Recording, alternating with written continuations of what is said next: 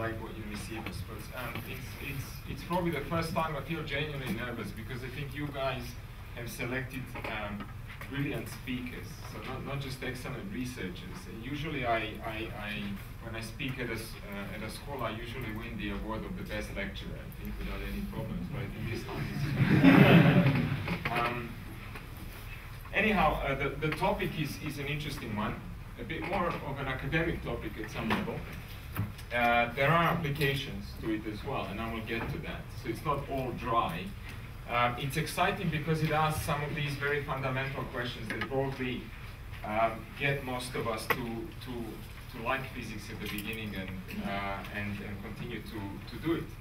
So basically the plan of the lectures, and please feel free to interrupt me at any stage. I really didn't plan them properly. I have a rough idea of what I want to say in each of these 3 lectures, but I don't really, I can deviate at any stage. So basically the rough idea is to tell you a little bit about similarities between the way we understand entanglement and the way we phrase thermodynamics. In fact, I probably want to argue a bit more strongly that the 2 structures at some level are really one and the same. And that's always exciting to a theoretical physicist, at least when you discover that 2 at first sight completely different branches of physics happen to have the same underlying mathematical structure.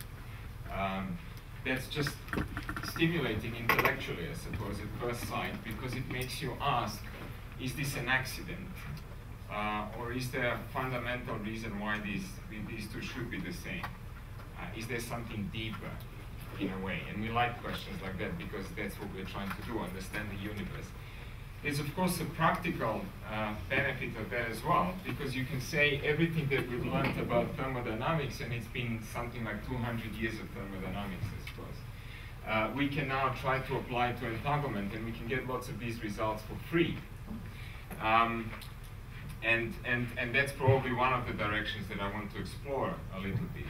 So we will go from thermodynamics to entanglement. And this is going to be entanglement in what we call, of course, obviously enough now, thermodynamical limits. So the first lecture I probably want to talk about n tending to infinity, which means I'm going to be dealing with infinitely many, so to speak, copies of the same entangled state.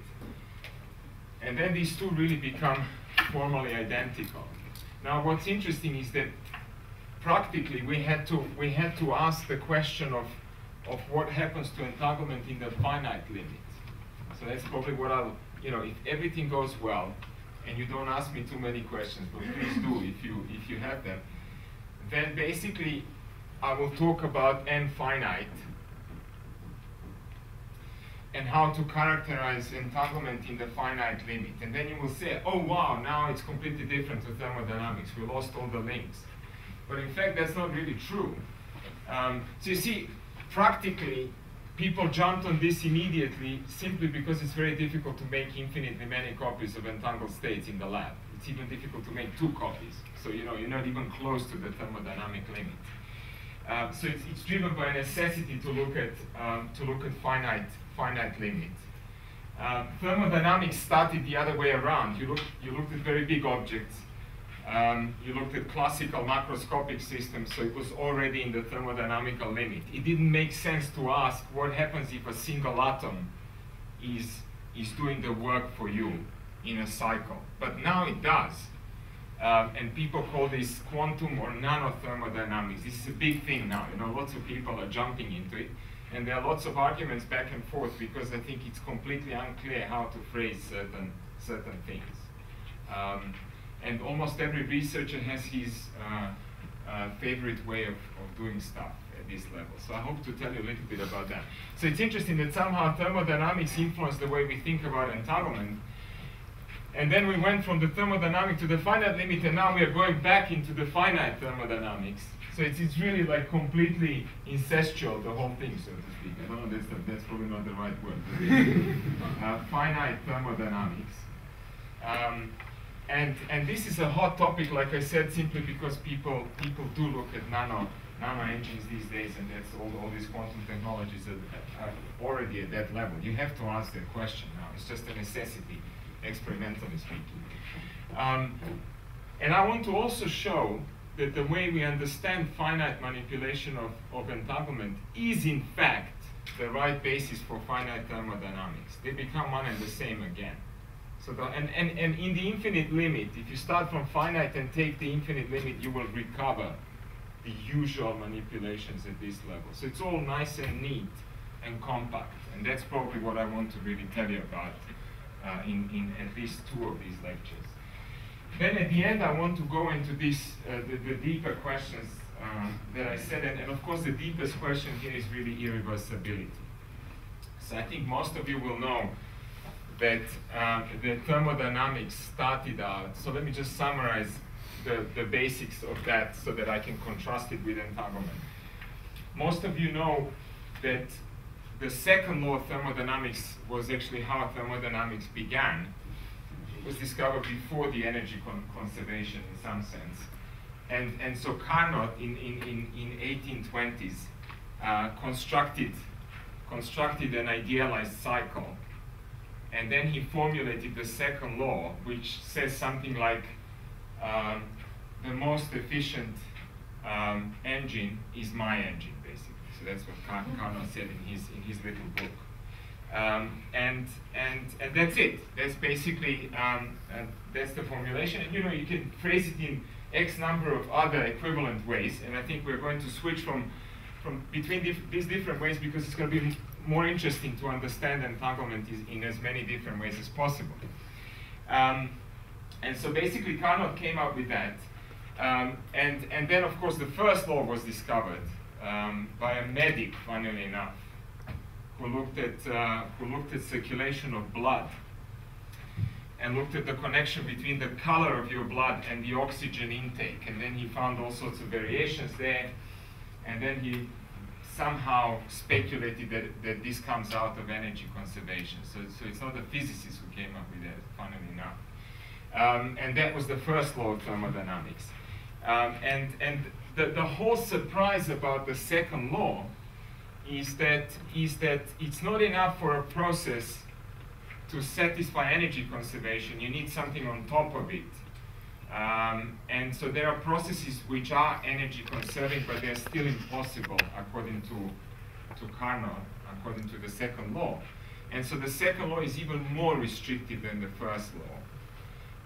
And of course, most of you know that ultimately this was, I think, phrased by Clausius, who said, I come up with an entity called the entropy, and if the total entropy of the universe goes down, then this should not be allowed by the laws of physics. And that's probably the most general formulation of the second law that we have.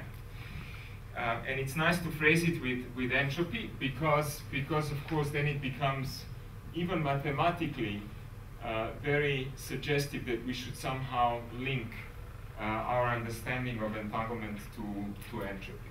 So as you know, people gained more and more confidence with thermodynamics. So that's also why it's exciting, because it's one of those theories that is almost used as a meta theory. It kind of sits above the dynamical laws, and people even use thermodynamics to rule out new theories. So you come up with a new theory. For example, Rob here has a new theory called the box world, and you might hear about it a little bit tomorrow.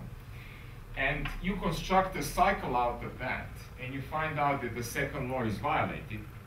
I'm just guessing. I don't think that's the case in his theory.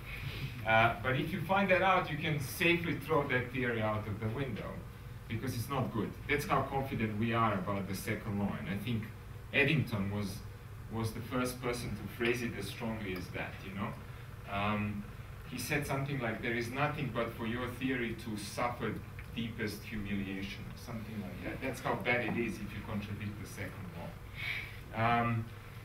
And it did survive. It did survive both relativity as well as quantum physics. So thermodynamics never really had to be modified. The first and the second law are still there, and they are valid in spite of the two revolutions that basically changed everything else we understand. Thermodynamics remains intact. In fact, Planck came up with the quantization hypothesis by sticking to thermodynamics because it was so shaky. You know, he wasn't sure whether to change Maxwell's equations or to change Newton's laws. Something had to give because you couldn't derive black body. And he said, what shall I then stick to? What's firmer than these two? And he said, I'm going to stick to the second law of thermodynamics. I think he's still correct. And the first law as well. And somehow he had some voodoo argument, in which case, and I think most of you know this, history of quantum mechanics. So basically, thermodynamics was even used to guide people when other theories failed to provide the right answer. And some people believe that this might be the case now as well. I think this is an exciting idea. I want to tell you about it at the very end of the third lecture. It's a complete speculation. It's wild, okay? And you should probably not trust me at all at that stage. I'll warn you before I start probably talking nonsense at some stage. But I think it's really suggestive to think that maybe even the next theory, whatever people call post-quantum theories or quantum gravity or whatever you think will come next, if it does, will also be somehow governed by a deep principle that very much resembles thermodynamics. I have an idea. I stole it from David Deutsch, and I want to tell you a little bit about it. Okay? Probably slightly differently to what he has to say about it. So that's the plan. I'll tell you a little bit about the thermodynamic limit, then I'll go into the finite case, and then basically I'll talk about the foundations of that. And like I said, the biggest surprise of the second law is this fact that it tells you that certain processes, even though they satisfy energy conservation, they are still not allowed. And in fact, the tendency in nature is for entropy to increase. And this is something that we're still struggling to understand. So this irreversibility that comes out of thermodynamics, but it doesn't come out of anything else we know in physics, is a deep mystery that people still argue about. Where does it come from? You know, why do we think that quantum physics is the right theory and it's fully reversible when that looks in blatant conflict with the irreversibility that we see everywhere around us? How do we reconcile these two things? And given that I claim that these two are one and the same at some level, does entanglement at some stage also suggest certain kind of irreversibility that's out there in nature? I think this is really a fantastic question. There are probably many answers to that. But I'll tell you one probably simple way of understanding these things. So first, let me go a little bit through entanglement logic and tell you why we use entropy to understand entanglement as well. So historically, it came from the first time, at least I've ever seen this used, is in Everett's many worlds thesis. So Everett, of course, had a problem with. He was not the only one who has this problem, but basically he didn't like the projection postulate. Of course, I mean, I guess Paul Neumann was really the first person who said, you know, we have these two different types of evolutions. One is unitary, and the other one is the collapse. And how do we reconcile that? So that was already raised at the very beginning of quantum mechanics. And then Everett said, well, you don't really need the projection postulate. You never need to talk about measurement. You never need to talk about collapse or anything else. And then the question arises, how do I quantify then measurements if I don't really ever talk about the collapse of the wave function? And Everett said that's really very easy. So the way he thought about it is that you have the state of your system. Let's use a qubit just to make it very simple. And then you have a state of your measurement apparatus, whatever it is, in some state 0, let's say. Let's call it M0. And Everett said, all I'm gonna talk about when I describe a measurement is establishment of correlations between these two systems. And that's going to be a unitary transformation. It's like a control gate, I think most of you know this as well. So this is a transformation where where you don't really change the state of the apparatus if the qubit is in the state 0. And if the qubit is in the state 1, you go into some orthogonal state M1. You can even describe what people call weak measurements, imperfect measurements, POVMs, whatever language you like to use, by relaxing the condition of orthogonality and saying these two don't really have to be orthogonal, in which case I'm not really discriminating the states 0 and 1 perfectly. That's completely immaterial, actually, for most. So you can allow whatever you like. So Everett says, here we go. The state after this kind of unitary transformation is simply an entangled state between the system and the measurement apparatus. That's it. It's done. You don't need to project anything. That's it. That's the measurement for you. So it's nice because, you know, rather than saying this world is schizophrenic and there are two types of processes, there is a collapse, which is a measurement type of process, and there is also unitarity. This guy says there is no collapse. It's all unitary. And if you think that the universe is a closed system and governed by quantum mechanics, then this makes sense. You know, there's no one outside making any projections and making any measurements. So that's it. Now, of course, you have an issue there because you want to describe how much information the measurement apparatus gained about the state of the system. And Everett was at that time, this was in the 50s, so he was familiar with Shannon's information theory, which came at least, I think, 10 years before Everett's logic. And he knew that when you have two correlated systems, you can easily now describe that using Shannon's entropy. So let me describe the logic, how Everett thought about it. He thought about it in the following way. He looked at something that's called mutual information. So he said, imagine I want to look at the state of my system. Then if I don't know anything about the measurement apparatus, I have a mixed state. So if I were to trace out the measurement apparatus, I'm just going to assume that A and B are real, so I don't have to write mods all the time. So basically, your mixture of states of the system will look like that. So you see, that's why, in a way, if you neglect the state of your measurement apparatus, you already have a kind of collapse, in the sense that your system is no longer in a superposition of states. It's really in a mixture of states. So you've kind of solved half of the measurement problem in some sense. People say this is not a solution, because in real world we either see 0 or 1. We don't see a mixture really. So where does that come from? I don't know that, of course. I mean, I haven't solved the measurement problem myself either, but I'm just telling you how far you can push it. And it's really just a way of motivating quantifying entanglement. So the amount of information that the apparatus gets about the system is in fact equal to the amount of entanglement between the two. If you have no entanglement between the two, as you don't at the beginning, there is no information. So if you look at the measurement apparatus, it doesn't tell you anything about the state of the system. If you looked at the measurement apparatus here, and if you get M0, then you know that the system is in the state 0. If you looked at M1, you know that the system is in the state 1. And this is exactly the logic of Shannon. Shannon said, Alice has a bit string. She sends that bit string to Bob. Bob looks at his output and tries to conclude what was the original bit string that was sent by Alice. It's exactly the same scenario as here. So Alice is here. Bob is here, so to speak, the measurement apparatus. You look at the apparatus and you conclude about the state of the system. So it really is suitable to use his logic. So here is a mixture of 0 and 1, and basically the entropy of that, the uncertainty you have about the state, if you didn't look at the apparatus, would simply be Shannon's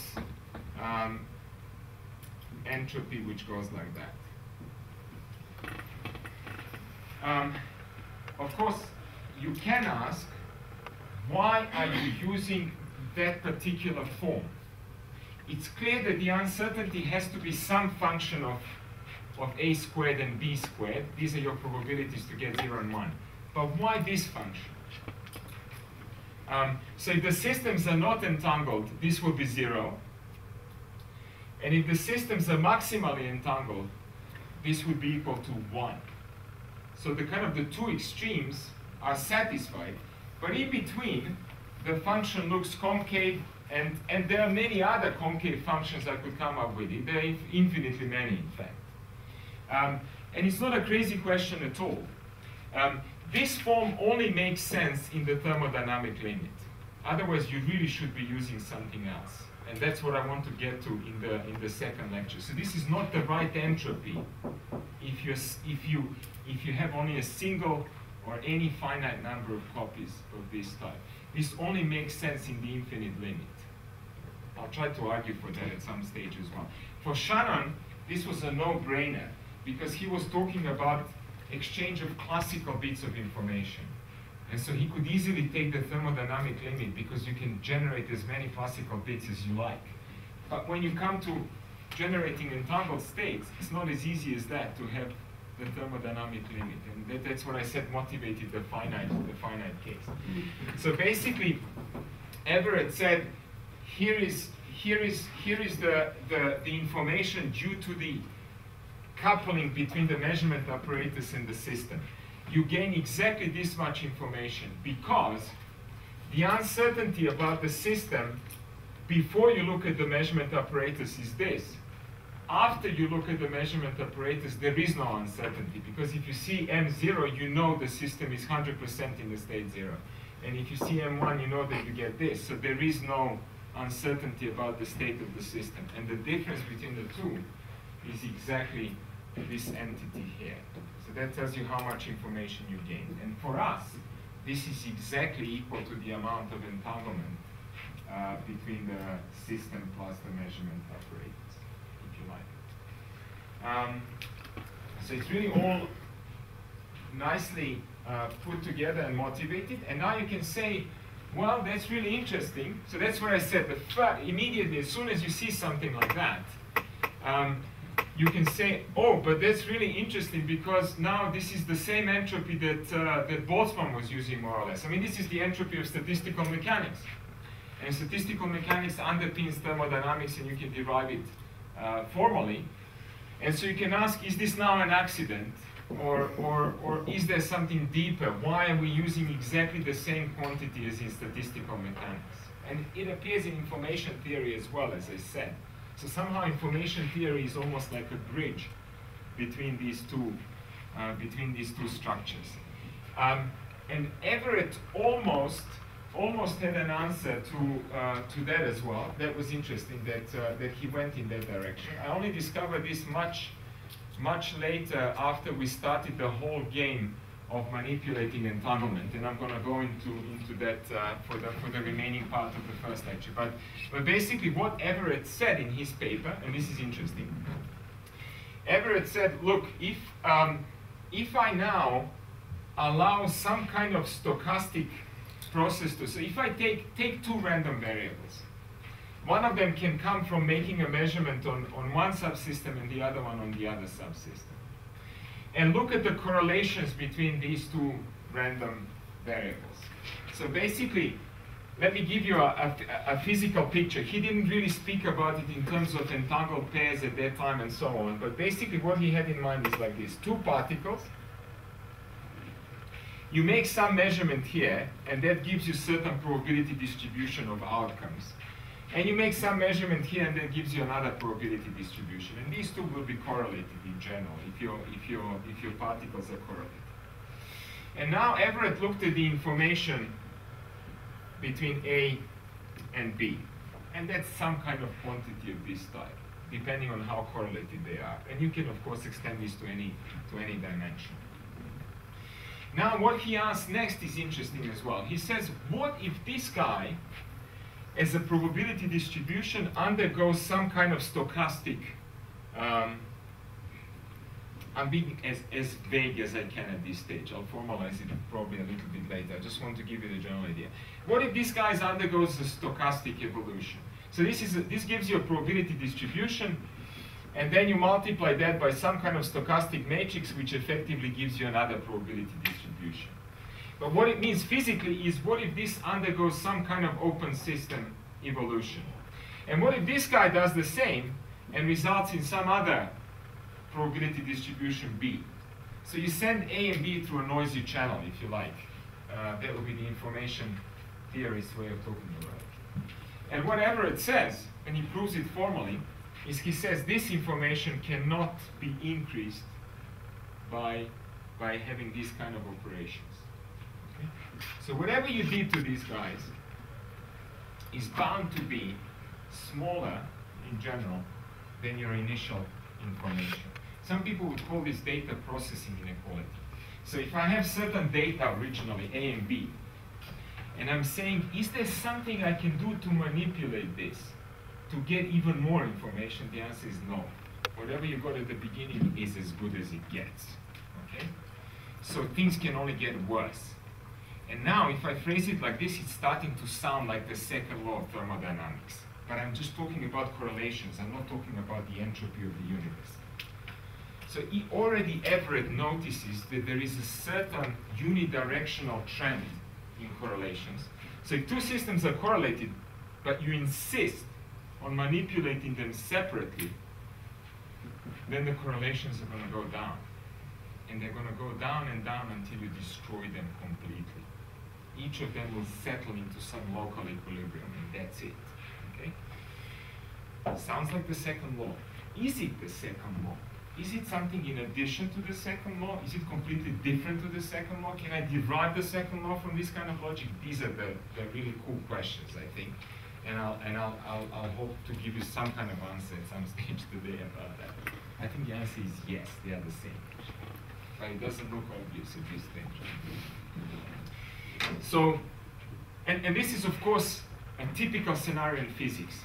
You have a gas of atoms, two atoms collide, they get entangled, then they fly away, and if you have a large number of atoms, they are highly unlikely to meet again. So this kind of logic that your information and correlations go down is almost at the heart of Boltzmann's derivation of the increase of entropy, famous H theorem. People still argue about that.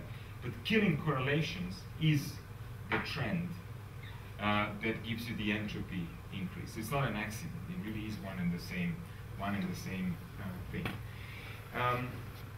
So now let me give you the scenario for entanglement, and then I'll show you formally how to derive some of these things. So we're still sticking to the thermodynamic limit, and I will show you why expressions of this type make sense, and we can actually say there is a unique way of talking about this. Does it make sense so far? Any questions? It's a good point to ask a question if you have one. It's hopefully very slow and very boring, and everyone understands everything, which is a good news. Everyone happy? All right. So now the next part will get a little bit more formal. And the question there that people started to ask, so this was sometime in the mid-90s, was really motivated. So there was a really inspirational paper by Sandro Popescu and I think Rolich at 96 or 7, I don't remember now. But this paper really just said, look, we can think of manipulating entanglement by local means in the same way as Carnot thought about Carnot cycles. So they noticed, and from that, once you understand that these two are one and the same, you can immediately derive what is the most optimal way of manipulating entangled states. It just comes out for free. And it's all governed by this entropy logic. So basically the scenario is like this. I've got n copies of some entangled state. So this notation just means I really identically prepared n copies, and this psi is whatever it is. It could be something like what we had before, A00 plus B1. So the logic applies to any dimensionality, but if we stick to qubits, it's going to be nice and easy to calculate and simple to explain. And then the question is, imagine I want to squeeze out as much entanglement as possible. So in the starting state, A and B may not be equal to one another, which means this is not a maximally entangled state. So remember, from the entropy logic, if A equals B, then you get the maximum amount of entanglement between the two. And any other ratio of the two will give you less entanglement. And then the question is, how many copies? So this is really a pragmatic way of defining entanglement even. The question is, how many copies can I get of a maximally entangled state? Which is this one. If, and this is an extremely important restriction, if I have transformations which are completely local to the system 1 and 2. So I'm not allowed to make any global unitary transformation on both of them. Anything that's allowed here is basically Alice makes whatever she likes on her qubit, and Bob makes whatever operation he likes on his qubit. They can communicate classically, but that's as best as it gets. So these are these operations that are known as LOCC, local operations and classical communication. And the question is, what is the best that you can achieve in this case? And of course, so the way that the paper argued is, the paper argued that the most efficient way of doing this is if you could really unitarily transform one state into the other one. Because when you have a unitary transformation, you don't lose any information. Any other transformation, like open systems, dynamics will actually erase part of your information. So the most efficient operation should be a unitary one. This is the same argument as Carnot used for reversible transformations in thermodynamics. So the best that you should be able to hope to do is some kind of transformation on Alice's side. Possibly you need one on Bob's side. As it happens, you don't, but it doesn't really matter. And with this kind of transformation, you take n copies of psi, and you end up, let me call this state phi plus, so I don't have to keep writing it down all the time.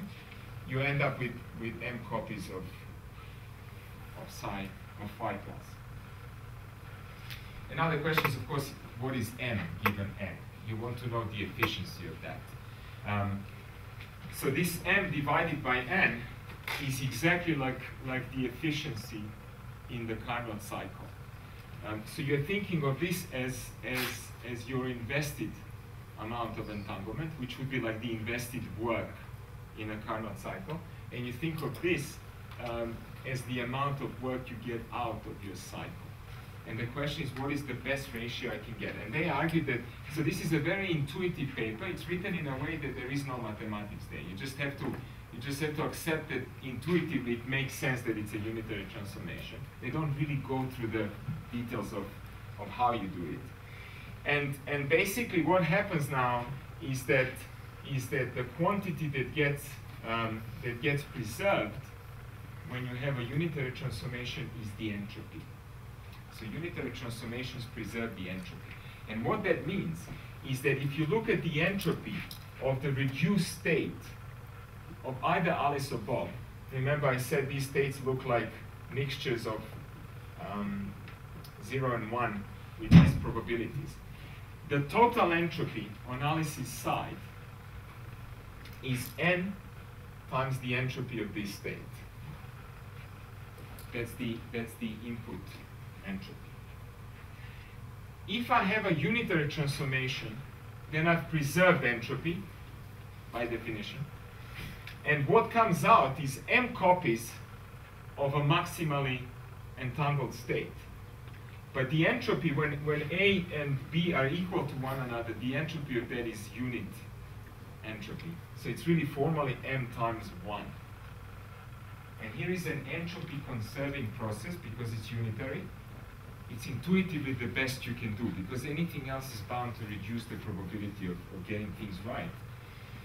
And therefore the ratio of the two now really ends up being equal to the entropy. Okay? Of this. So basically this entropy is what we had before.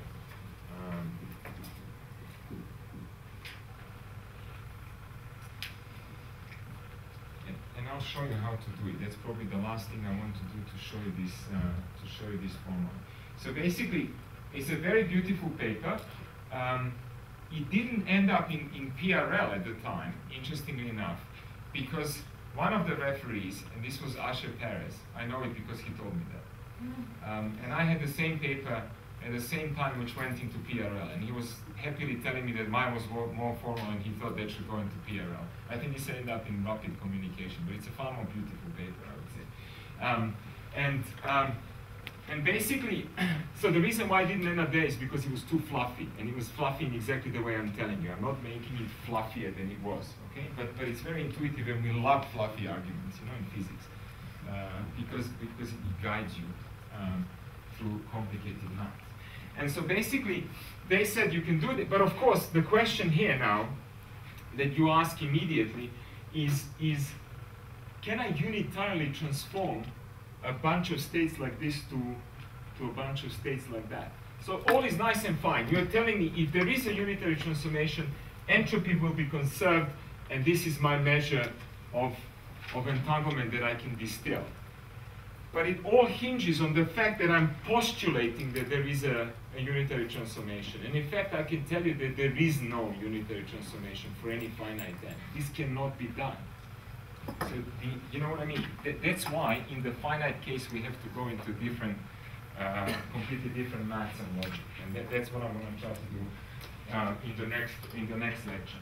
But basically, if you could really transform them, and when n becomes larger and larger in the thermodynamic limit, you can do this, and you get this really exact result. So this is really only true when n tends to infinity. Then you get a unique number, and that's this entropy, and this is how much entanglement you can squeeze out of a non-maximally entangled initial state. And basically the logic goes like this. It's all a consequence of something that people call the law of large numbers. So the way you argue for this is like this. Look at this state here, a squared 0 plus b squared 1. Okay. Now imagine I have n copies of this state. So remember, this will only be half of the entangled state. This is only the qubit on Alice's side or on Bob's side, and I'm thinking of n of these. So basically, I have lots of these pairs, and what I'm doing is I'm going to look at the state on Alice's side, and I have n copies of this. And now you're expanding these strings. So what this is going to give you is this is going to give you n-bit strings, which are going to be some combinations of zeros and ones. Okay? But the larger this n becomes, one string becomes exponentially more likely than all the other strings. And in the limit, it becomes probable with unit probability. You can actually ignore anything else that possibly comes out. And I'll show you how this arises. So basically, you know that because the typical string, if you make n really large, the typical string will be the one that has n times a squared zeros and n times b squared ones. Okay? So if you had a fair coin, if a squared was the same as b squared, then the typical strings would be the ones that contain the same numbers of zeros and ones. And that's the case for the maximally entangled state if you look at 1/2 of them. But if you don't have the same probability for 0 and 1, then the typical string is the one. So this is n bits in total. I was just expanding one of them, if you like, one of the terms here. Then the typical string is going to have n(a) squared. This is the probability to get zeros, and n(b) squared ones. And obviously the sum, because a squared plus b squared is 1, the sum of these two is still n, as it should be. And so now you ask yourself, what is the probability for me to get that sequence? Okay? So what is the probability for a typical sequence. So this is something that's called typical. Anything of this form, where you shuffle zeros and ones in any order you like, as long as you preserve the ratio, is something that's known as a typical sequence, a typical subspace if you use the quantum method. So basically, if you now look at this, and you look at the probability for this string, the probability is simply a squared, which is the probability to get 0, times the number of zeros that you get. So it's a squared to the power of n times a squared, times b squared to the power of n times b squared. Okay? It's a simple one. This is like tossing a fair coin 10 times and asking what's the probability of a sequence with 5 zeros and 5 ones. And you have to take 1/2 to the power of whatever, 10, right, in this case. But in this case, the probabilities are different. And now the trick is to write this in an exponential way. So take 2 to the log. I'm using log base 2 because I'm always thinking in terms of bits. You could use natural log and raise it to the Euler number e. It doesn't make any difference for this argument. But if I take the log of this entity here, you can see that this is going to be log of this plus log of that. And in fact, so it's just I'm super lazy to write it down. I will expand it immediately. It's 2 to the n a squared log a squared plus n b squared log b squared. And if I factor n out and put a minus sign in front, I have the usual entropy that we wrote down before. So here is how entropy comes about. Okay. So the probability of each of these sequences, when I have many copies, so you can only do this. You see, I'm being a typical physicist. I'm always cavalier. Those of you who know me will know that I'm always cavalier with maths. Probably I'd get shot if there was a single mathematician in the audience now. But fortunately, you're not of that type, I hope. So basically, all of this should only tend to this kind of result when n tends to infinity. Otherwise, there is a correction that you have to put in due to the finite n. But when n goes to infinity, this all becomes nice. And if you ask for the number, so what is the size of this subspace? What is the size of the typical subspace? It's basically 2 to the n times the entropy of this guy. Why? Because the size, the number of strings times the probability for each string has got to equal 1. Because I claim that in the thermodynamic limit there is nothing else there. It's just conservation of probability. The number of these guys times the probability has got to equal 1. So this is the same number but just with a plus sign there.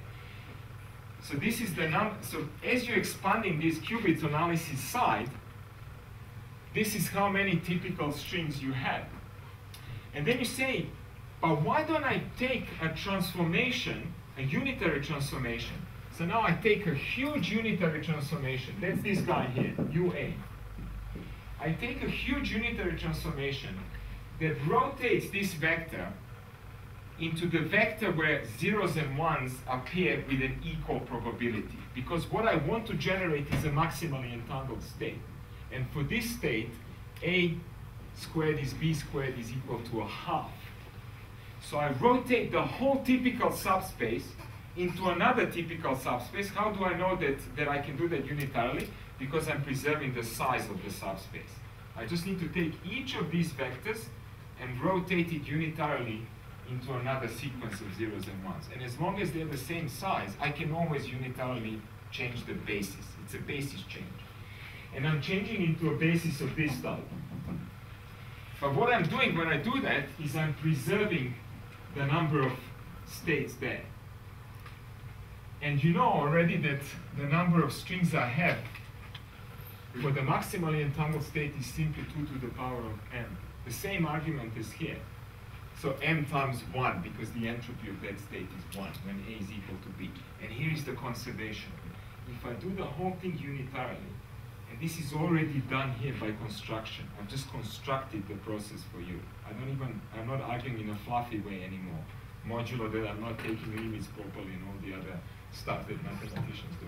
But if you equate these two subspaces, and that's equivalent to having a unitary transformation, then you can see immediately that M has got to be equal to N times the entropy. And this entropy is therefore the measure of entanglement, the ratio of M and N.